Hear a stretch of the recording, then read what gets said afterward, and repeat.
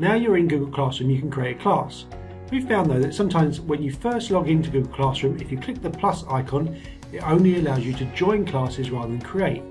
If you click the refresh button, however, and then click the plus, it allows you to join or create class.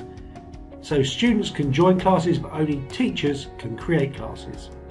So if I click create class, I then get the options to create the class. The first field is the class name.